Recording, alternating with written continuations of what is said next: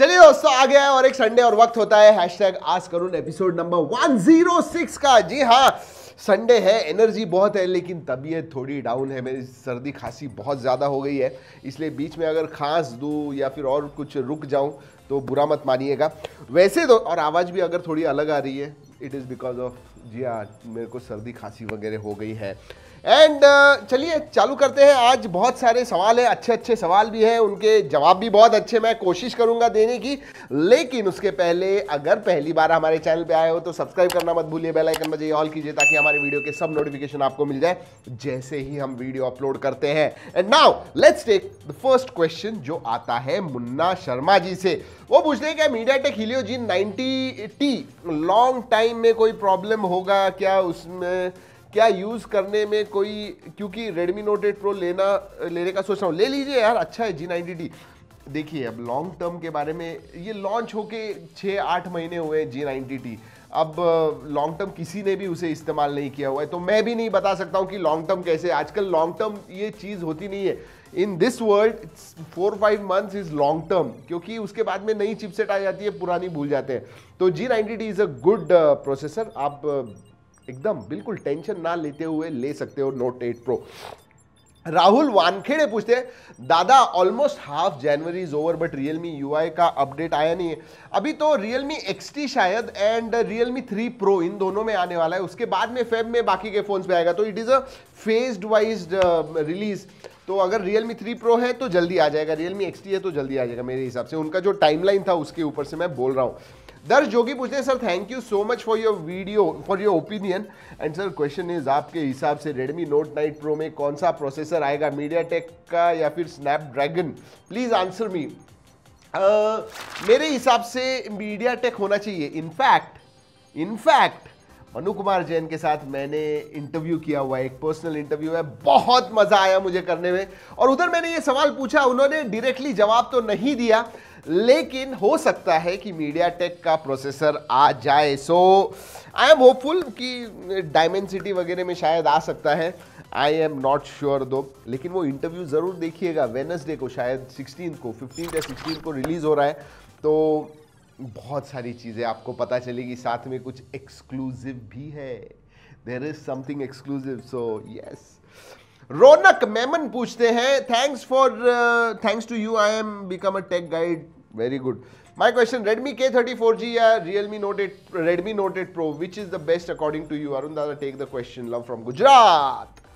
रौनक जी, Redmi Note 8 Pro अच्छा है, but I will say K30 is better. जी हाँ, 730G है वर्सेस G90T, दोनों भी अच्छे प्रोसेसर है, बट Redmi K30 में साइड माउंटेड फिंगरप्रिंट सेंसर वगैरह है, तो देख लीजिएगा। But Redmi K30 4G will be better in my view, slightly better. और लेकिन वो अभी तक लॉन्च नहीं हुआ है। प्राइस बहुत इंपॉर्टेंट है, प्राइस क्या है उसके ऊपर भी बहुत कुछ डिपेंड होता है। अनिरुद्ध स्पेस देके लिखा हुआ है। अरुण भाई, क्या Redmi 15K में वायरलेस चार्जिंग लाएगा 2020 में या 2021 में? हो सकता है यार 2020 में ही आ जाए मेरे हिसाब से, सेकेंड हाफ या फोर्थ क्वार्टर ऑफ 2020 में आ जाएगा मेरे हिसाब से। प्रियांशु शर्मा पूछते हैं सर, Realme का फिटनेस बैंड कब तक होगा और उसकी प्राइसिंग क्या होगी? मेरे हिसाब से फेब में लॉन्च हो जाएगा। अगला जो लॉन्च इवेंट होगा उसमें Realme बैंड आ जाएगा मेरे हिसाब से। शिवानंदा महापात्रा पूछते हैं Realme 5S versus Realme 3 Pro। अच्छा, वेरी इंटरेस्टिंग। क्या इंपॉर्टेंट है आपको, गेमिंग वगैरह करना चाहते हो या फिर सभी हिसाब से मैं कहूँगा Realme 3 Pro ही अच्छा है। It's really good. 710 प्रोसेसर वगैरह आपको 10,000 के नीचे मिल रहा है, क्या बुरा है। मोहम्मद आत्माश पूछते हैं, मुझे वन हैंड यूज करने के लिए मिड रेंज फोन चाहिए, क्या Mi A3 ठीक रहेगा या Redmi Note 8?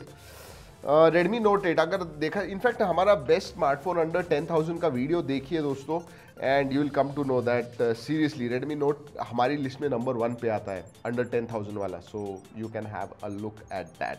Yes, Mi A3 भी अच्छा है, but Redmi Note 8 is even better.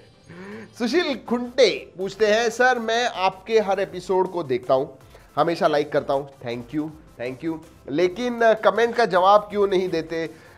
यार कितने कमेंट्स आते हैं, पता है आपको दिन के 2-2,500 के ऊपर कमेंट्स आते हैं, महीने के कुछ 70-80 हज़ार कमेंट्स आते हैं, कैसे रिप्लाई करूंगा? You tell me. I mean नहीं तो फिर वीडियो नहीं बना पाऊंगा अगर कमेंट को आंसर्स दे दूंगा तो। लेकिन जो इंपॉर्टेंट होते हैं सही में, या फिर आस्क करूँ उसी के लिए कि आपके जो सवाल हैं उनके जवाब देने के लिए। देखिए आपका सवाल ले लिया। ऑनर 9X 14 जैन को लॉन्च हो रहा है, यस।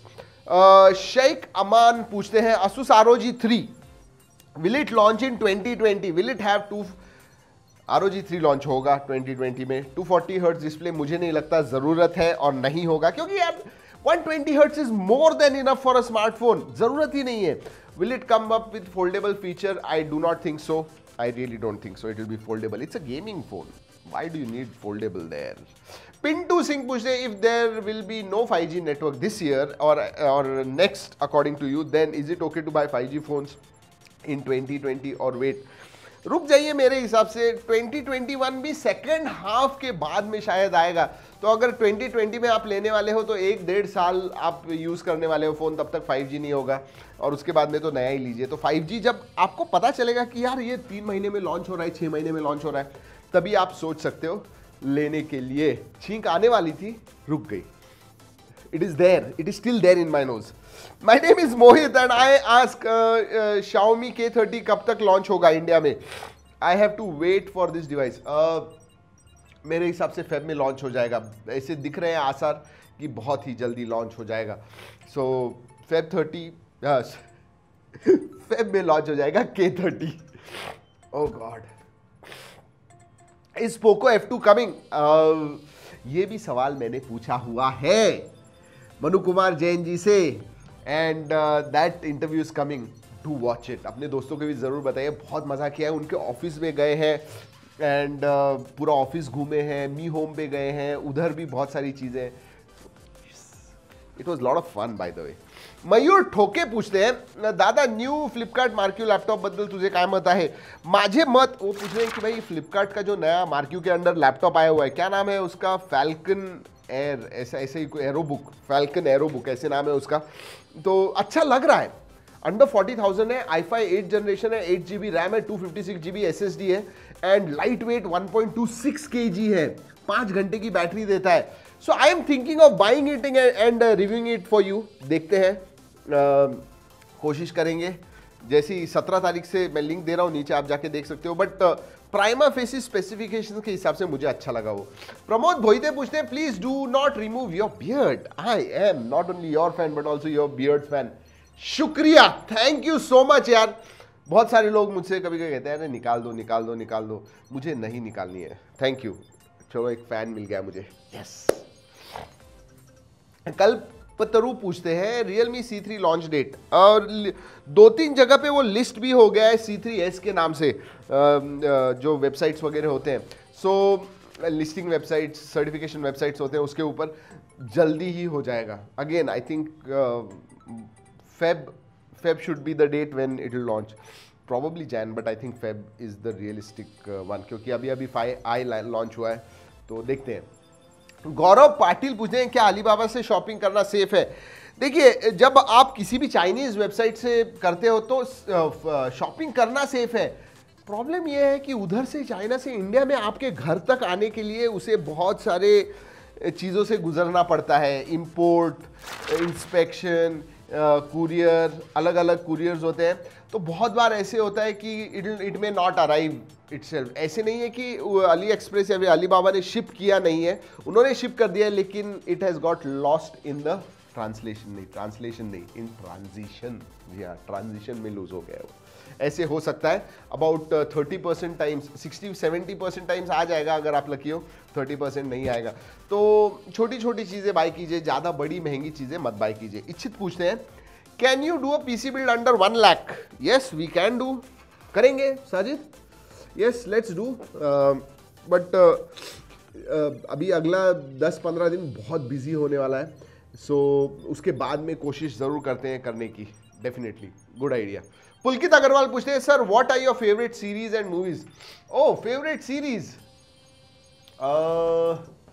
मैं नेटफ्लिक्स पे ज़्यादा देखता हूँ, तो मैंने लास्ट जो पूरी सीरीज देखी है ब्रेकिंग बैड, लॉस्ट, उसके बाद में black mirror, I love that series black mirror. It gives peak in to the future, क्या हो सकता है हमारे साथ, तो ये सब मैं देखता हूँ। Movies I don't know, I really don't know कौन सा मूवी मैं जाता हूँ, लेकिन मूवीज़ जाता हूँ लेकिन सो जाता हूँ आधे टाइम सीरियसली क्योंकि ऑफिस के बाद में लेट वाला शो जाता हूँ, ऐसे लगता है कि अच्छा होगा, नहीं है तो ऐसा कोई नहीं है। बट अगर हिंदी में कहूँ तो आमिर खान के कुछ मूवीज़ अच्छे लगे मुझे, दंगल वगैरह, 3 इडियट्स, ये अच्छे लगे मुझे। And final question is MIUI 12 कब आएगी? By the way, lots of love to Trakin Tech team, Ishwanit Singh. Mi 12 will be coming at least 6 months. 6-8 महीने तो लगेंगे। अभी तो टीजर पहला कैसे उसका लोगो वगैरह होगा वो आया बाहर, तो अभी डेवलपमेंट चालू हुई है। तो मेरे को लगता है अबाउट 3rd क्वार्टर ऑफ 2020 में हमें पहला बीटा अल्फा वर्जन वगैरह देखने को मिल जाएगा, उसके पहले तो नहीं आएगा। और आपके फोन्स में तो शायद इट विल बी अगला साल उजड़ जाए, आई डोंट नो। चलिए दोस्तों, आज का हैशटैग आस्क करुण एपिसोड नंबर 106 खत्म होता है इधर ही।